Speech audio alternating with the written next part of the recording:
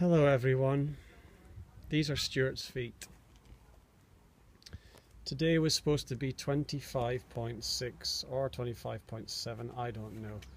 But I'll tell you what, it wasn't supposed to be 33 miles.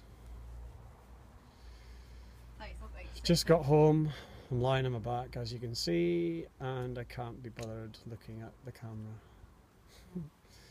Anyway, day 2 done. I class it as 4.5 days. We've got 4.5 days to go. Sorry, in total.